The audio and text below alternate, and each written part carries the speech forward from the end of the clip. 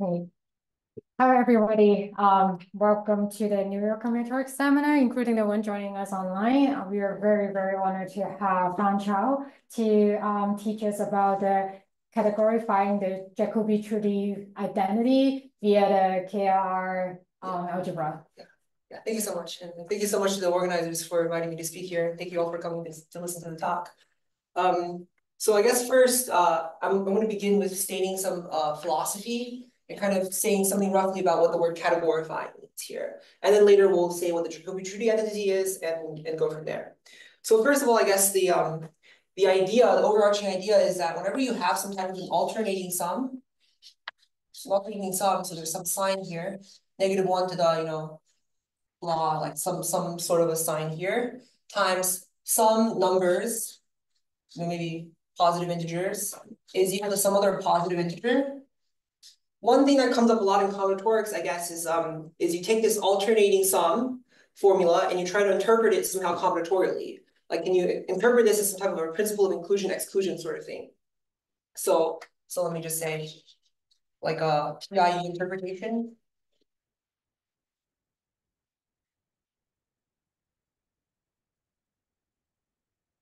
So kind of, in terms of like a abstract picture, kind of just conveying this idea, you might do something like, I have a set. So maybe I want to only care about some particular set here. So I cut out some subset here. But then maybe there's some overlap. So I've cut this out twice. So I have to put this back in. So this type of thing, this type of a PIE picture. And then so I come from like representation theory or algebra. So my philosophy for this talk and the slogan is that whenever I have an alternating sum, so I'm going to write just for short, alternating sum. An alternating sum, what I'm going to try to do is I'm going to basically kind of think of it as a PIE sort of interpretation, but except with vector spaces or representations rather than sets. So I'll try to say, okay, so can I turn this into some type of a relationship? Relationship between vector spaces or representations, which I'll just write as reps. Okay, so what's an example of this? So if I just take, again, this is very vague and like not concrete, but I just mean like I take, kind of this picture and I try to replicate it in terms of like vector space. So maybe instead, let me just begin with, this blob denoting some vector space, which I'm going to call delta 1, some vector space. And maybe inside of this vector space or inside of this representation, so maybe this vector space has the structure of a representation of maybe a group or an algebra or something like this. Maybe there's a sub-representation, delta 2, and some other representation, delta 3. So then I can embed delta 2 into delta 1 and delta 3 into delta 1. So I can take delta 2, direct sum, delta 3, and the map is just I embed delta 3 into delta 1 and I embed delta 2 into delta 1. But now I've done some overkill. So there's some smaller space here. Maybe I'll call it delta 4, which gets killed twice. So I have to put that back in, kind of. I realize I planned space kind of poorly. So maybe I have to put a delta 4 back in. So something like this. And then this is going to go to maybe the set that I'm interested in here. Or the space that I'm interested in here called L, maybe. So this is an example of what's called a resolution, which just means it's a sequence of maps of vector spaces or representations, whatever structure you have. And the idea is that at every step, so maybe I look at this, the kernel of the map here is equal to the image of the map here. Right, so that's the resolution. Okay, so that's kind of this overarching slogan. It's like I have an alternating sum, I'm going to try to upgrade it to a relationship between representations. So now then, with that out of the way, let's talk about the first main character, which is symmetric polynomials. In the future, I might just write sym-poly for short. So what this means is, so f is a symmetric polynomial if permuting any two variables any two variables fixes f. By the way, if I'm writing too small, please let me know, especially on the Zoom, because I guess the internet might be, yeah. So that's what a symmetric polynomial is. So what are some examples of symmetric polynomials? So the first example I'm going to talk about is a complete homogeneous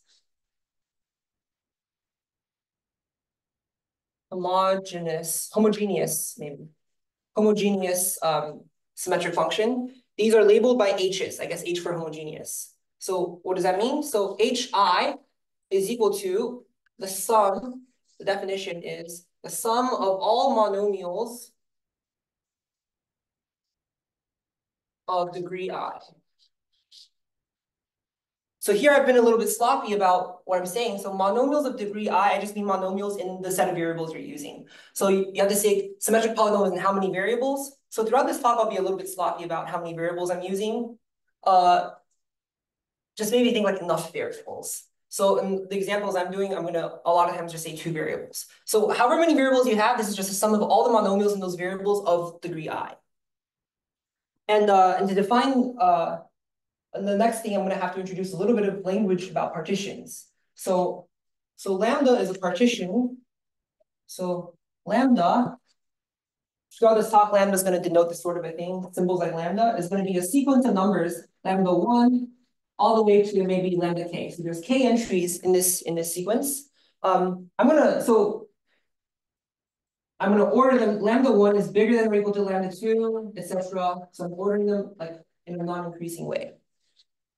Or maybe let's say, yeah, non-increasing way. So this is a partition of n.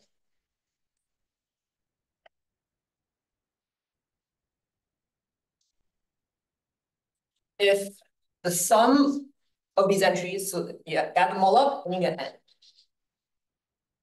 So one common way to represent this is in terms of what's called a Young diagram. And to tell you what a Young diagram is, I think it's best for me to just give an example. So as an example, if I take lambda equals, say, 3, 3, 1, so 3, 3, 1. So that's a non-increasing sequence of numbers, which adds up to 7. So I can interpret this as a picture by just saying, okay, let me look at the first entry, that's 3. So let me write down a row of 3 boxes. It's kind of 3 boxes. And then the next 3, I'm going to write down another row of 3 boxes. And then the next entry is 1, so I'm going to write down a row of 1 box. So it's clear to see how you go backwards. So if you given a shape like this, you can imagine maybe gravity is going upwards, and this is like a legit stack, maybe like a stalactite or something. And then you're going to recover a sequence of numbers. Okay. Then let me define, so given lambda, h lambda is defined to be just the product of each of these things. So h lambda 1 all the way up to h lambda k. So I just multiply them all together. Yeah. So as an example, if lambda is equal to, so this shape, which you can think of as 2, 2, since there's 2 boxes in the first row, 2 boxes in the second row, h times this is equal to h2 times h2, right? And h2, let's just say we're working in 2 variables. So it's going to be all the monomials of degree 2, so x squared plus xy plus y squared. And then I multiply it twice, so squared. So that's what h of this thing is. Okay. So that's one family of complete homogeneous one family of symmetric polynomials, which is called the complete homogeneous polynomials.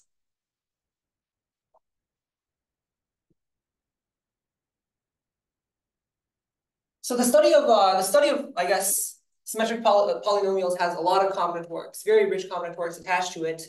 A lot of this we won't have time to go into any detail today. Another family I want to introduce is this power sum. Just very briefly. The power sum family. This is denoted P for power.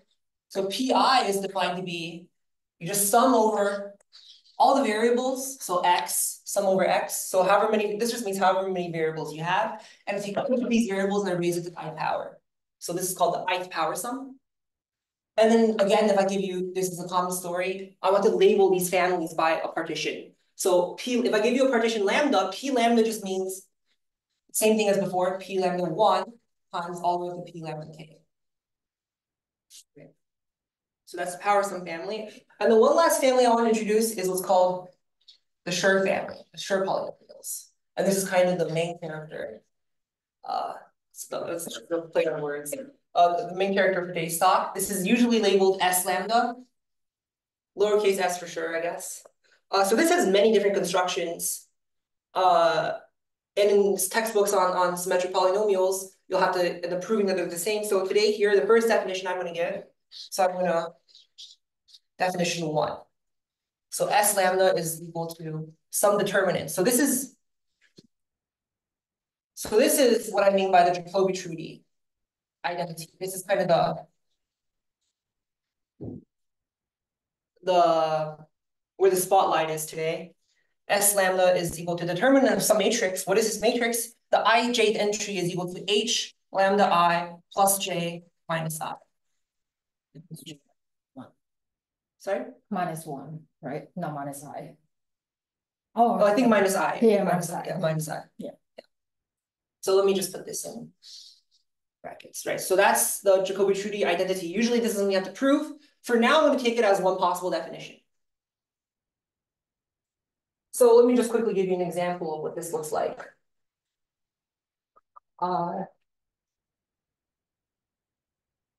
Right, so example, if I have lambda is this partition, so 4, 2, 1, if you'd like, you can draw this as a Young diagram. So you can draw it like that if you prefer. So the way you would write down this matrix is, right, it's going to be a 3 by 3 matrix because there are 3 entries in my lambda. I'm going to start at the top left. I'm going to write down H sub the first entry, so H4. And then I'm going to be on the second diagonal element, I'm going to write down H sub 2, and then, H sub 2, and then the last diagonal element, I'm going to write down H sub 1. So that's the diagonal of the matrix. And then as I go right in the matrix, I'm going to increase my index by 1. And as I go left in the matrix, I'm going to decrease my index by 1. So H4 goes to H5, next one's H6, the next one's H3, this one's H1. And then 1 less than 1 is H0, and then next one is H minus 1. So by convention, when I have a negative number here, this is defined to be 0, 0, and H0 is equal to 1, because there's only one monomial of degree 0. Okay, so that's an example. I mean, I'm not going to compute the determinant because that wouldn't teach us anything new, but this tells you roughly what it looks like. Okay, so let me see this. Okay, so S lambda, like a determinant, you can expand it out and just like, expansion by minors or whatever way you prefer. You can write it as an alternating sum. Sum over, let's say, over the ways to permute the rows and columns. So let me write sum over W. So W is a permutation.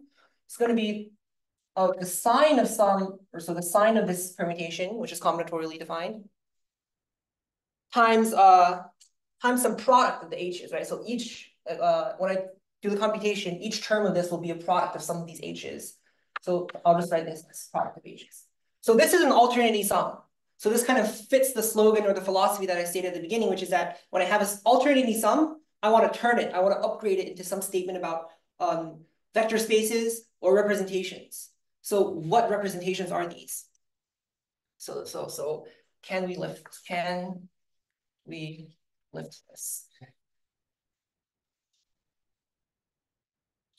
And that brings me to part 2. So part 2, I'm going to talk about the vector space or the representation story or modules. So sometimes I might use these words interchangeably on accident. I should really say the word representation if I'm being precise. So what we're going to be focusing on is SN representations. SN representations. So just to quickly recall, SN is a symmetric group. Here is a symmetric group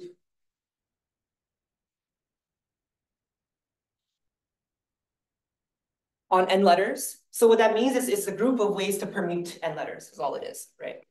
So let me just define some representations for you very quickly. So one person who's going to show up repeatedly is this thing called the permutation module. The permutation module. Who is he? So if I give you a piece of information, so alpha, So here I'm using a different symbol than lambda for just kind of minor reasons. You can pretend this says lambda if you'd like. The only difference is I no longer require that it's not increasing. I just require that the sum of alpha I is equal to n. So I think in terms of combinatorics, a lot of times it's called a composition rather than a partition. So I'm going to define, given an alpha, I'm going to construct this permutation module. I'm calling it m sub alpha. How is it defined? It's defined as the induction from this parabolic subgroup. So S sub alpha 1 cross all the way to S sub alpha k up to Sn of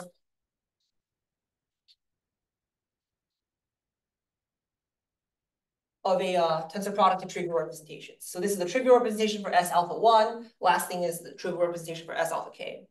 So just to quickly remind you, let me just end the definition here for now. Just to quickly remind you, whenever you have a subalgebra B of A, induction from B to A of a module N is just defined as A tensor over B with M.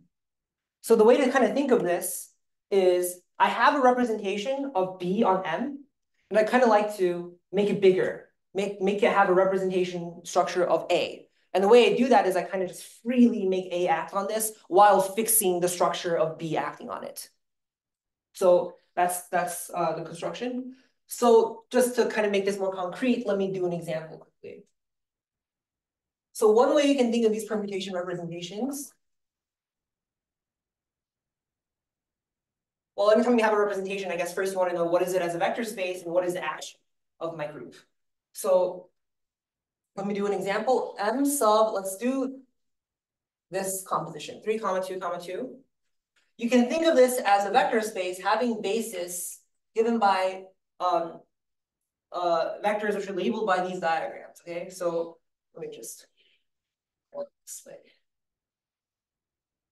So fillings of these shapes. So 3 numbers in the first row, 2 numbers in the second row, and 2 numbers in the last row. So the reason I haven't drawn these vertical dividers is because up to reordering in the same row, these things are considered to be the same. So for example, this vector is considered to be the same as this vector. 2, 3, 1, 5, 4, 6, 7, if you'd like. So these 2 vectors are considered to be the same. Then there's a lot of other ways to fill in these rows with these numbers. So I'm just going to dot, dot, dot. And the action of Sn, so in this case, n is 3 plus 2 plus 2 is 7. The action of S7 is just literally you just go and reach in and you permute the numbers. You just permute the numbers. So for example, if I act on this vector with the permutation exchanging 1 and 2, I flip these 2, it's still the same vector. So the permutation 1, 2 will leave this vector fixed. But if I swap 1 and 4, I'll get a new vector because now I've swapped across 2 different rows. Okay, so and it's pretty easy to see then that the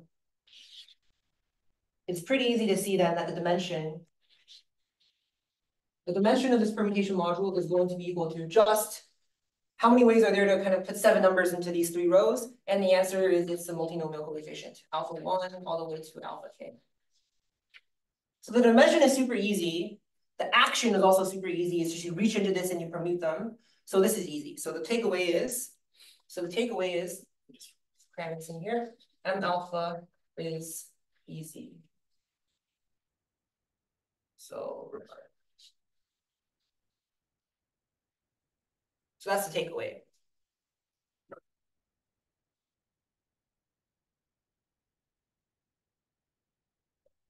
Okay, so now that I've talked about these permutation representations or permutation modules, a natural question to ask is if you remember from the representation theory of finite groups that CSN is semi-simple. So remember that, so recall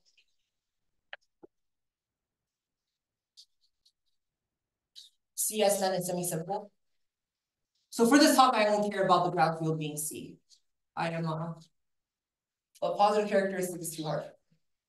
So everything's over C. So these are semi-simple. So the first question is, are permutation modules simple? The answer is that they're not in general. Okay, so then the next natural question is, how do they break up as simples? And the answer is, well, first let me tell you what the simples are. Definition / theorem. there's this family of modules called spect modules. So this is the second family of modules I'm going to tell you about, spect modules. They're called SP for spect. I mean, people call these different things. Today I'll call these SP, sub lambda. So they're labeled by lambda. And the fact is that they exhaust all simples. Exhaust all simples of n for lambda, a partition of n. So the notation for this is this. It's backslash, I forget the command actually. Maybe v dash. Okay, so that is the classification of simple modules over Sn. And then it's a fact that these permutation modules, so I take m lambda, it breaks up as the direct sum of simple modules, and who are they? Well, there is one copy of the simple module which is labeled by the same lambda, and then there's some other stuff, right? And who are these people? They're SP mu with maybe some coefficients here, doesn't matter exactly what. And the mu's that appear have to be greater than lambda in some type of a partial order. So this is called the dominance order.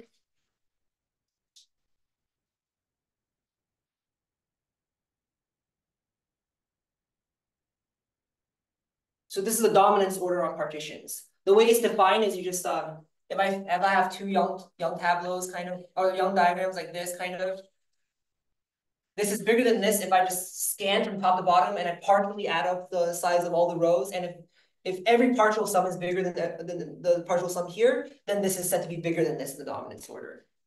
That was kind of quick, but the precise details of the dominance order definition is not too important for us. The point is there is a dominance order, and under this partial order, this is the structure of the breakdown.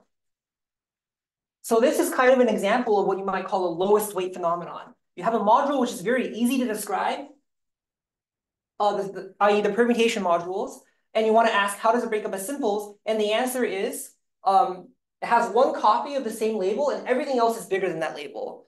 So the label sometimes is what we call a weight, and so this is like a lowest weight kind of phenomenon going on. Okay, and to tie this back to the things we were saying about symmetric functions earlier, so why am I talking about these representations, is because of this thing called the Frobenius character.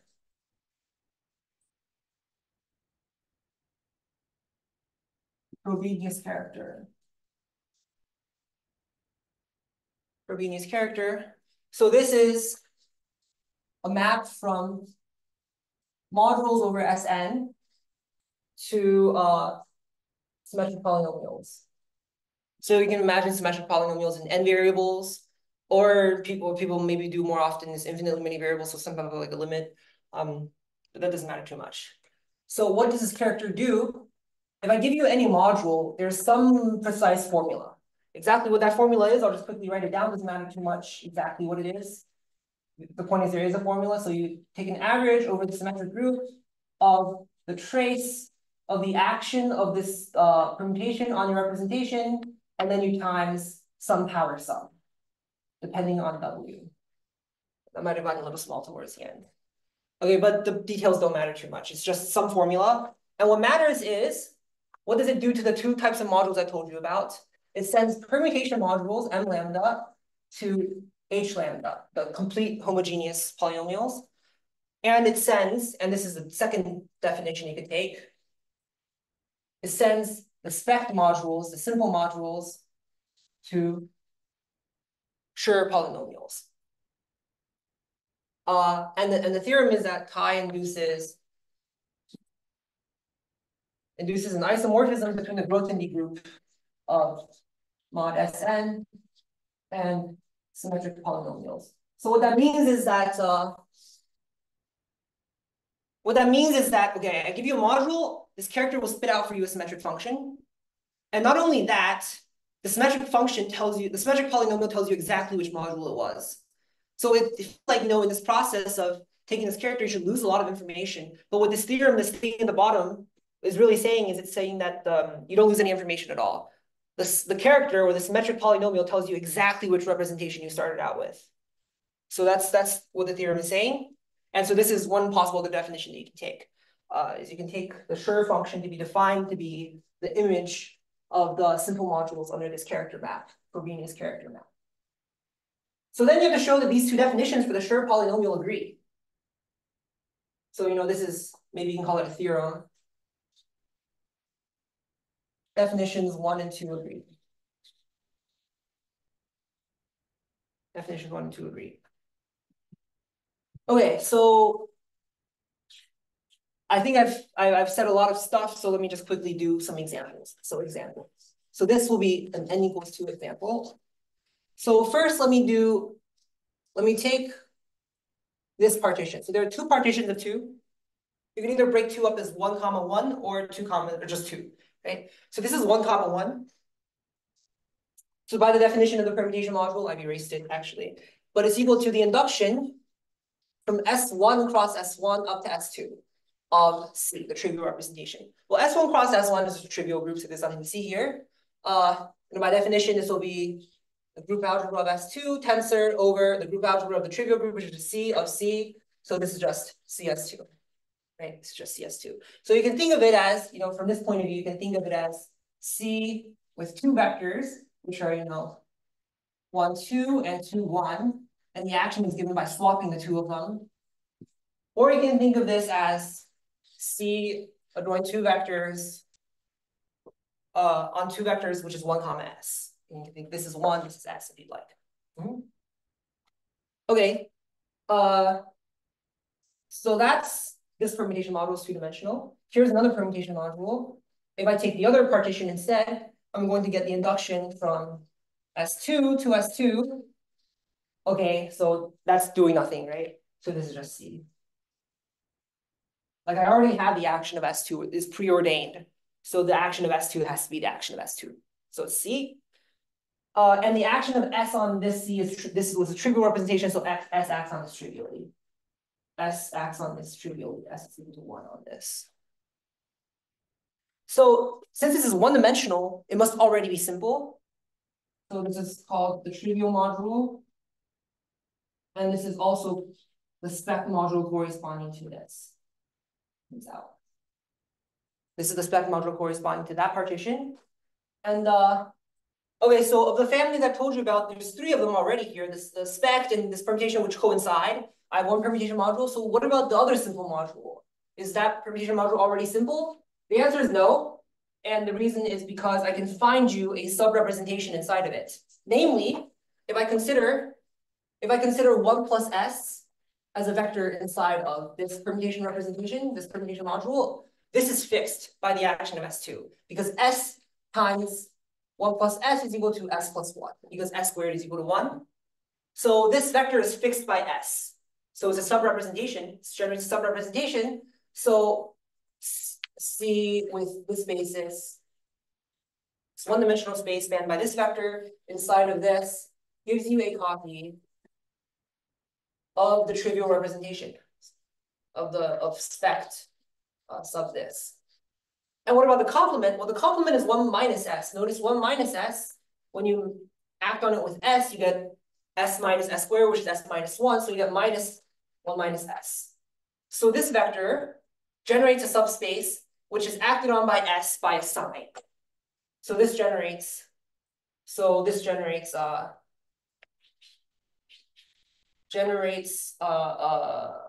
what's called a sign representation inside of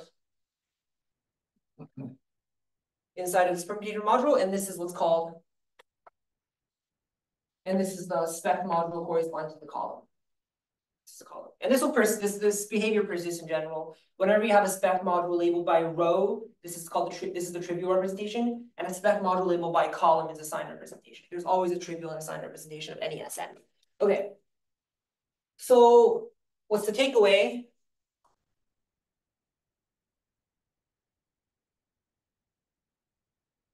Maybe there isn't much of a takeaway. Let me just not yet at least. Let me just write this down.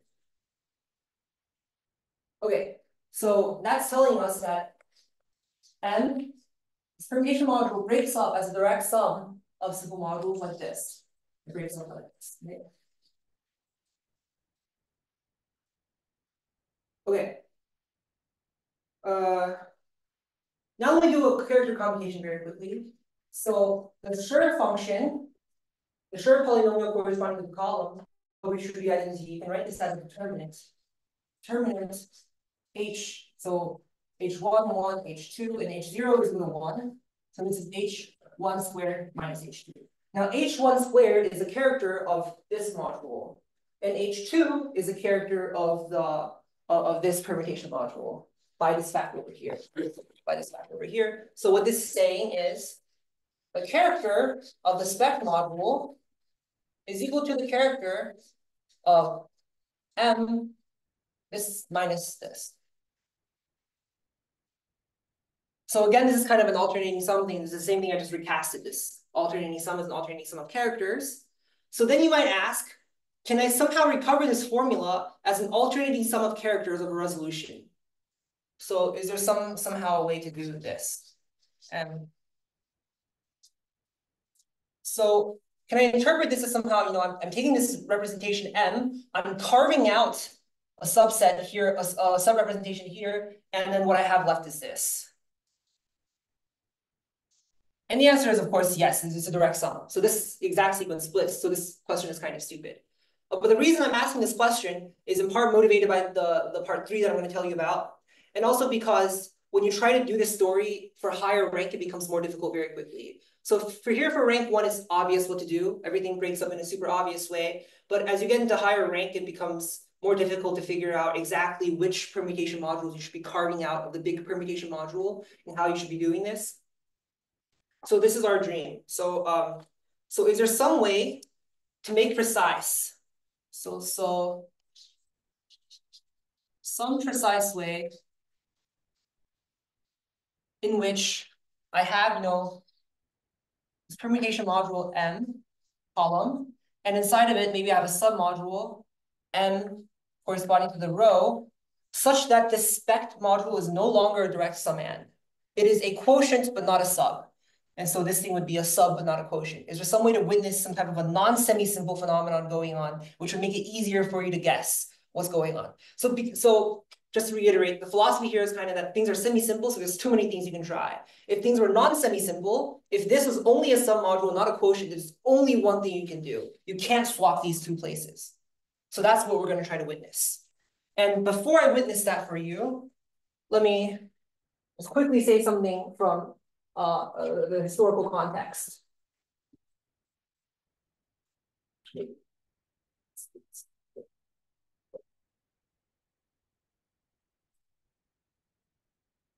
So the historical context is coming from Lie theory. This is a combinatorics seminar, so I won't say too much here. Let me just quickly tell you the brief overview of category O. So category O, what is it? This is a category of specially chosen modules, which I'll just denote mods, over, in general, any complex semi-simple Lie algebra, but maybe let me just take SLN for concreteness. SLN, okay? Lie algebra of traceless matrices. This category has 5, so for fans of Godfather, there's 5 big families of modules here. So 5 families of modules. So they're all labeled by some lambda here. So here lambda is going to be like some type of a weight, but you can imagine there are partitions. So delta lambda, L lambda, nabla lambda, and last Q lambda. So what they are is the P's are the projective decomposables, certain projectives. The deltas are what's called vermas or standard modules. The L's are the simple modules. That's simple in the same sense as usual. These nablas are what's called covermas or dual vermas. And the Q's are injective decomposables, like straight injectives. That kind of got a little bad towards the end. And I said dual verma, so there's some type of a duality theory. So there's some duality theory exchanging these.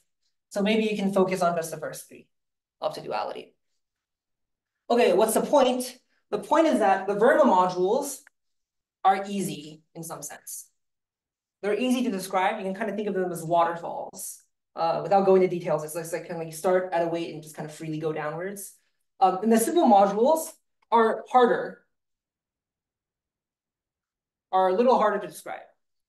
So one natural question is to ask, okay, how can I describe the things that are harder to describe in terms of the things that are easy to describe? The first thing you might try is maybe the verm is also like the permutation modules break up as a direct sum of simples. And the answer is they don't. Category O is highly non-semi-simple. So instead what you're going to have is you're going to have a Jordan-Hurler filtration. So you're going to have a finite filtration of modules. So in general, delta lambdas would maybe have, a filtration of some modules, n sub n, 0 or something. And then each quotient at each step, so this quotient, the first quotient is going to be the simple with the same label. Just like here, I've erased it, unfortunately. Just like how the permutation module, the first summand is a simple of the same label. So here, the first quotient is this of the same label. And then the other ones, the other quotients that show up will be L mu for mu less than lambda. So earlier it was mu bigger than lambda, so this is kind of flipped. This is a highest weight theory, but the details don't matter too much. So, okay, so you have a non-semi-simple thing going on, but there's also this type of you only go down in your poset. And there's an upgraded version of this. So this is called the BGD resolution. BGD resolution. Turns out there's a resolution where you start with, so if L lambda is a finite dimensional simple, if you start with this Verma module, turns out I can find some direct sum of some other smaller Verma module. I'll just label these as question mark because the details of the labels don't matter too much, such that the quotient is exactly the simple.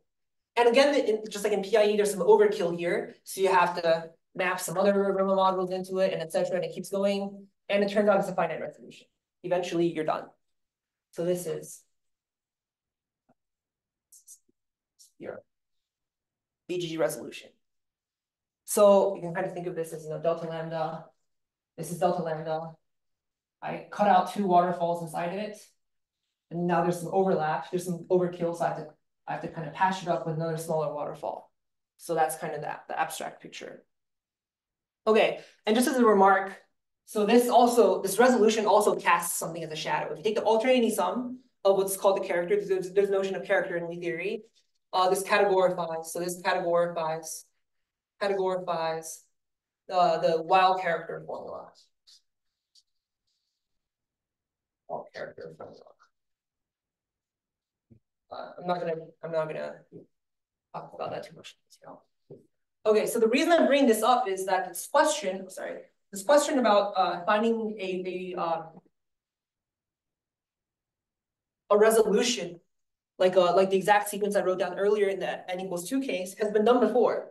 So historically, what people have done, so this is in work by, for example, Akin, Zelevinsky, Orlana Ram, and Arakawa Suzuki.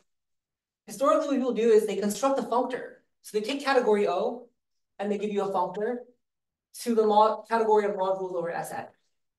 They show that this functor is exact, and they just take the BGD resolution here. And since F is exact, they just hit the BGD resolution with this functor, and you'll get another resolution in the land of Sn representations. Okay, but and then they also show that the standard, the Verma modules, are going to be mapped to the permutation modules, and then the simple modules get mapped to the spec modules. Okay, then you get for free, or not for free, you have to prove, F is exact, and it does this, but then you get for free that you have a resolution of the spec modules by these m's, right? So you just take this and you replace L with the spec, replace the deltas with m's. So you get it. Okay, so then why am I trying to do this at all? The answer is because O is highly non-semi-simple, whereas modules over Sn is semi-simple. So in the process of hitting this BGD resolution with this functor F, you're losing a lot of information. So the goal is to kind of come up with this resolution natively in the land of modules over Sn. Okay, but modules over Sn is semi-simple, so how are you going to do this? And so now I can precisely state the goal of this project.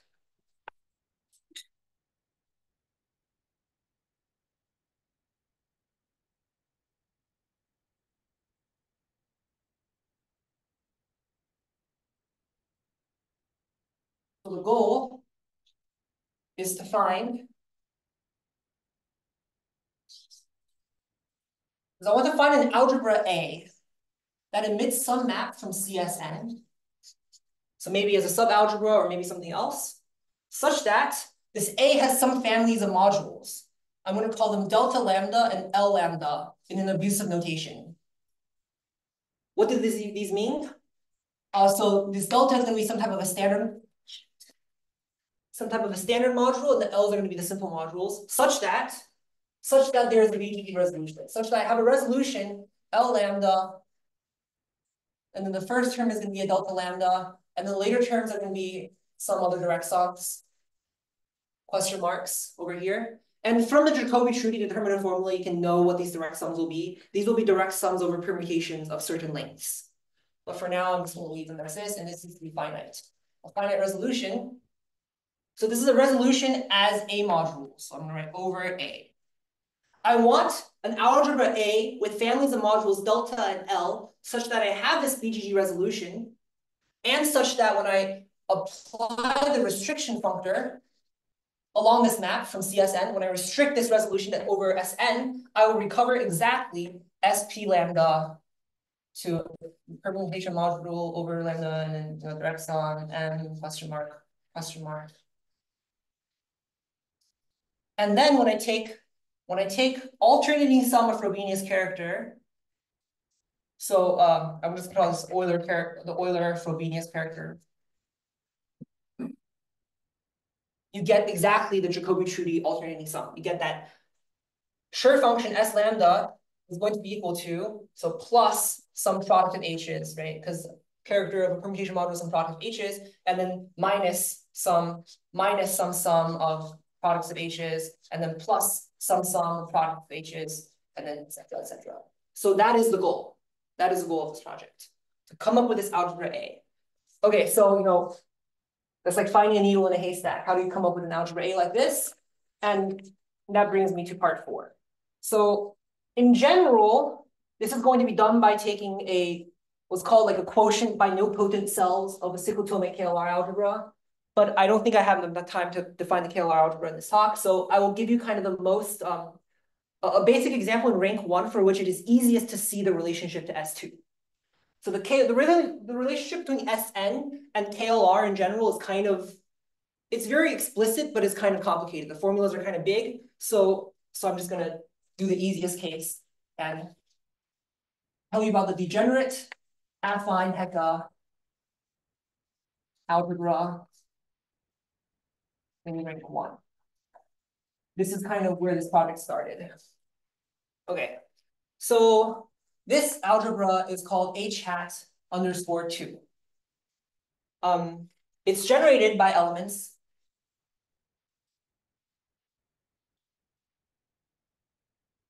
So kind of in my area, we like to think of these things diagrammatically. So I'm going to think of an element of this algebra as a maybe linear combination of, but diagrams. So diagrams. So elements, what are these diagrams? I'm going to think of them as 2 straight lines. Maybe a crossing, or maybe 2 straight lines with a dot on top, or maybe a dot on the left, or maybe 2 straight lines with a dot on the right. So what this means is in terms of algebraic symbols, you would think this as element 1, the unit. You would think of this as S, the crossing, right? So think about the transposition. You're taking 2 elements and you're transposing them. So this is corresponding to S. This is something which I'm going to call X1, and this is something I'm calling X2. Just kind of 2 extra polynomial variables. Okay, so it's generated by these elements. So what's the rule for multiplication? Diagrammatically, multiplication just means I stack this on top of this. So for example, S times X1 is equal to I stack this diagram on top of this diagram. It's like this. So like this. Okay, so this multiplication must be subject to some rules. So let me just say what the rules are. Rules. First rule is that 1 and S generate a copy of S2, the symmetric group. So what that says is that S squared must be 1. So S squared is equal to 1. So the crossing lines. The second rule is kind of the most important rule in some sense. It's telling you how the dot and the crossing interact with each other. So the mnemonic that I like to say is like, I always have to say this whenever I do a computation to remind myself, is it's right minus left equals straights. So right minus left equals straights. It's also equal to right minus left. So you can pass a dot across the crossing at the cost of incurring this error term. So you can think of this as a commutation bracket relation in like a SL2 or something. That's a bit of a stretch maybe. And then the third thing is that these two things, a C adjoin x1 comma x2 is a commutative subalgebra.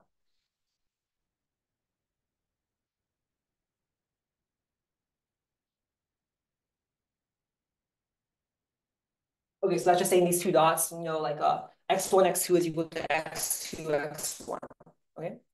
So note, so let me just worth writing this out. Note that CS2 sits inside of H2 hat just by mapping 1-to-1 S test. So this embedding is very obvious. So then to let me show you this non-semi-simple phenomenon, and this notation is provocatively chosen, delta sub this column be defined as I induce from C adjoin x1 comma x2.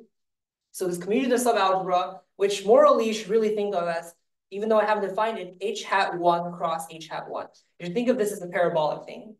And you induce all the way up to h hat 2. What are you inducing? You're inducing the action on the one-dimensional module on which x1 acts by delta and x2 acts by delta minus 1.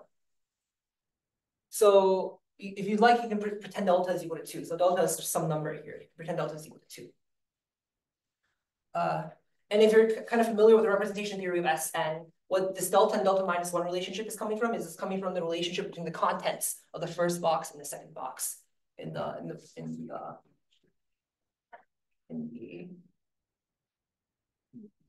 partition. Okay. So as a vector space, you know, it's easy to see this is equal to, this is a two-dimensional space, and it's generated by, well, you know, this induction is this tensor this over this. So 1 tensor 1 and S tensor 1. For short, I would just call these 1 and S. But remember that you should really maybe be thinking of this as 1 tensor 1 and S tensor 1. Okay? So claim 1 plus S is still generates a subgraph. Obviously it's fixed by the action of S. So we have to check under x1 and x2 what happens. So this is a computation you have to check. So x1, let me just do one of these for you very quickly. X times 1 plus S, that's equal to x1 plus x1 times S. So I'm going to write this diagrammatically to kind of show you what computations kind of look like for. So 1 with x, and then S with x1 on top, like this. So now you have to remember that the left, when you're writing things out algebraically using symbols, the left corresponds to the top of this diagram. So in this thing, this is like something tensor C, right? So C is on the right, so imagine C is on the bottom here. So when I drop the dot to the bottom of the diagram, when the dot hits the bottom, it becomes either delta or delta minus 1, depending on which dot it is, x1 or x2. So I can kind of just drop this dot to the bottom by isotopy. So the first dot acts by delta. So this is delta times this. What about this one? Well, to get this dot to go to the bottom, I have to commute it across this crossing. So I have to say this is this minus this. That's the commutation rule up there. And now I have a x2 on the bottom line. So that's going to be, well, let me first combine like terms. So I have a term here and a term here. Combine like terms. This is delta minus 1 times the straight lines plus, and then the second dot acts by delta minus 1. So you can see very conveniently that I can combine like terms, and this is equal to delta minus 1 times 1 plus S. So 1 plus S. You want to write this correctly. So 1 plus S is fixed by x1, well, with like some eigenvalue. And the similar computation will show you the same thing is true for x2. But this is not a direct summand.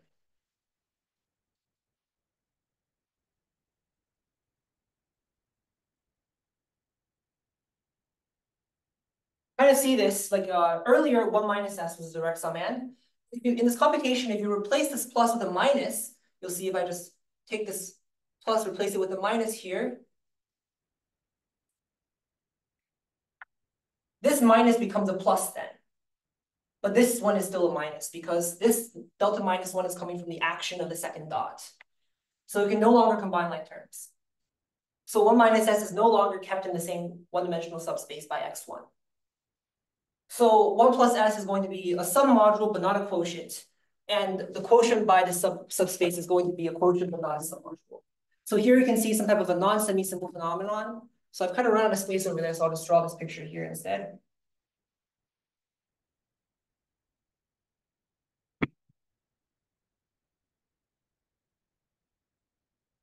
So that's an example of where you can see this phenomenon where, I'll just draw like this, where you really do have this module you started with. You have a submodule, which is spanned by 1 plus s. And whatever is left over is not a submodule anymore. It's not a submodule. Instead, it's only a quotient. So this is the leftover, turns out it's going to be the sign module. Okay, so this is kind of, so the philosophy here is you expand the algebra a little bit. So you include these dots here somehow, and that is enough for you to witness this non-semi-simple phenomenon.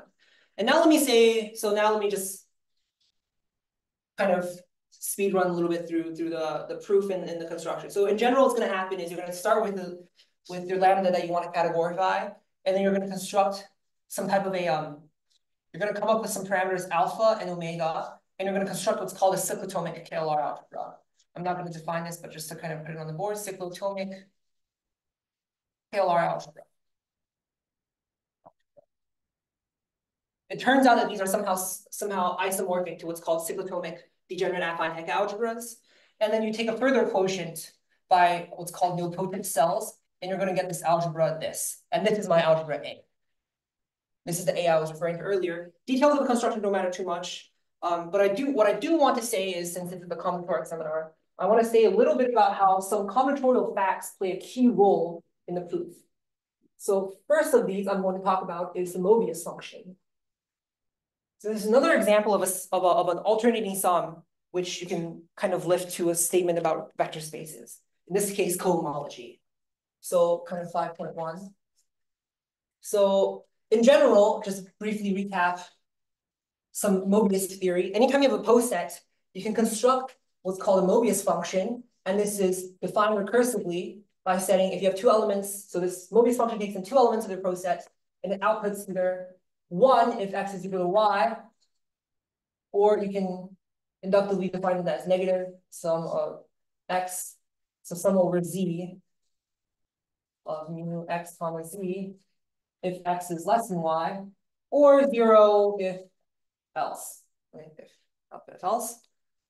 What is the point of this function that you construct this way? Well, it's two properties, most famous of which is Mobius inversion. If you have g of y, if you have two functions g and f on your poset such that g of y is equal to the sum over this of f of x, then you can actually, in some sense, invert this equation. You can figure out what f is in terms of g.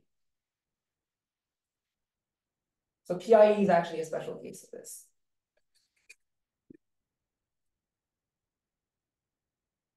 And another property is it's like multiplicative inverse, like mu is multiplicative inverse under convolution to like some type of an indicator function on whether or not an interval is not empty. Not too important. The point is there is this thing called a Mobius function, and it's I think on the Wikipedia page. You want to find out about it under the page on incidence algebras. The point is there's a theorem by Phillip Hall. This is the Phillip Hall theorem. I don't know if this is like two last names or if Phillip was his first name. The theorem says that this Mobius function is also equal to the sum is also an alternating sum. I greater than or equal to 0 of -1 to the I times the number of chains of length I between x and y. So what that means is it's a chain of less than signs, starts at x, ends at y, and there are I less than symbols in between. So for example, the chain x less than y is a chain of length 1. That's okay. So that's an alternating sum formula. And in this proof, what's going to happen is you're going to turn this alternating sum formula into a statement about cohomology. So this is going to be, this is going to somehow be the dimension of an X group, and this is going to be an alternating sum of some bar complex. So number of chains of length I is somehow going to end up being some type of a dimension of an augmentation ideal tensor itself I times. I'll say a little bit more about this later. But first, let me tell you about a graph, the Bruhat graph. So fact, Sn has a structure of a poset.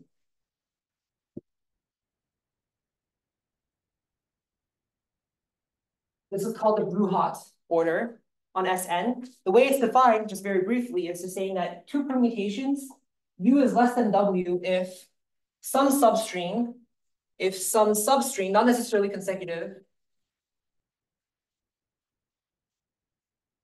of some or equivalently every reduced expression for W. So red X, I'll explain what this is briefly. Red X of W is a red X of U. So what red X means is just a minimal length way to write W in terms of simple transpositions. So for example, let me just briefly give you an example of S3. This is, I think, probably the smallest reasonable example, or the largest reasonable example. Both, actually. So example S3. So the longest length permutation in S3 is the thing that exchanges 1 and 3 and leaves 2 fixed. So you can write that. So, 1 goes to 3, 3 goes to 1, and 2 gets fixed. You can write this as a composition of simple transpositions as S1, S2, S1. Or equivalently S2, S1, S2. And the Bruhat graph is going to be, so this is the longest thing, S1, S2, S1. So here I've been using the word longest, and from this graph it'll be kind of clear what that means. So S1, S2 is a substring here. S2, S1 is also a substring here. So I draw this line here, meaning that they're comparable. S1 is a substring here, S1 is a substring here, S2 is a substring here, S3 is a substring here, etc. So this is the Bruhat graph of S3. And there's a function, there's a notion of length as well. It just means that the length of W is equal to the number of simple transpositions, number of SIs in the minimal, in the red X, in the minimal length expression for W. Okay. So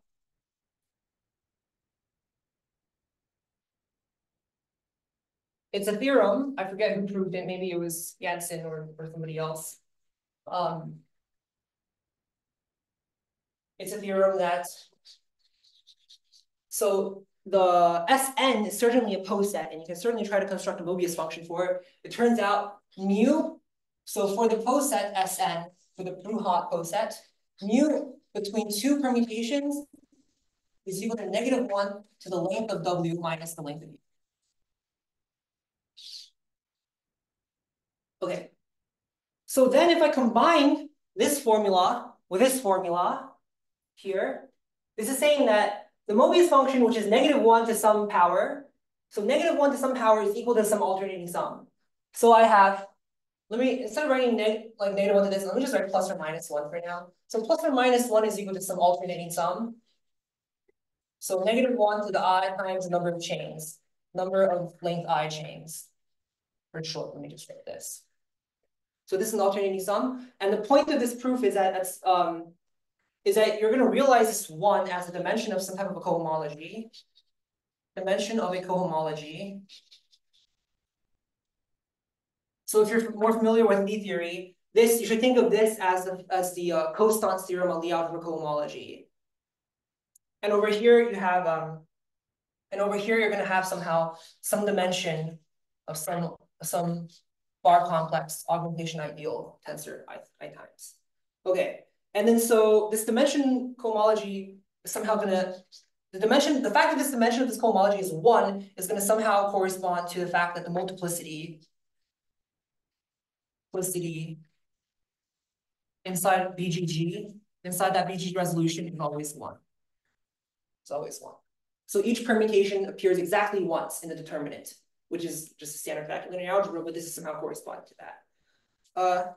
And I've kind of run out of time to say the second combinatorial fact, I guess, at this point. So maybe let me just stop here. Thank you.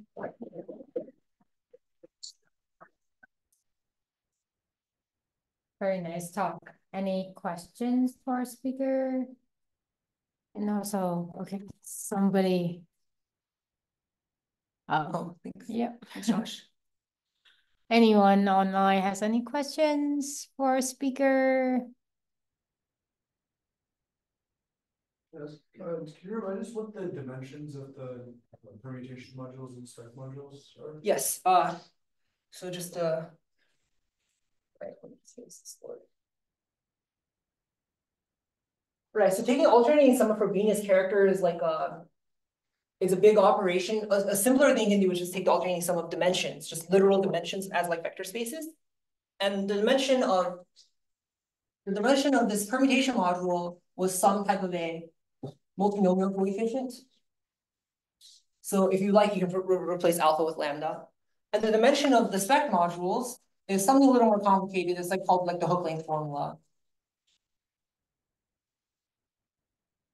To be honest, I'm not sure I can reproduce it off the top of my head. I think what it is equal to n factorial divided by like the product of some hook lengths. And what hook length means is just, I think we just take it's a very combinatorial formula. Like you start out with lambda. I hope I'm getting this right. And you product over all the different boxes inside of your partition, and you look at the length of that hook. So for example, what hook means is you start from the right and you go to the bottom, so like this. So this is a 3 hook, a length 3 hook. And you take the product over all of this, divide n factorial by that. And that's going to be the dimension of your spec module. So this expression is, if you take this resolution and you hit it with alternating sums of dimensions instead, it tells you that this multinomial coefficient is this alternating sum of. Or the other way around. This is alternating sum of. That guy is. Yeah. Is that like a known counterpoint fact, for example, or? I'm sure it is. I'm sure it's known. I think all sorts of facts about dimensions of like symmetric groups are almost definitely known already. Like these things have been studied to death. Yeah. But this is like a neat way to recover it, certainly. Any other questions? All right, if not, then that's the speaker again. Thank you. All right, thank you for everyone online joining this. I will post the recording on YouTube. See you. Have a nice weekend, everyone.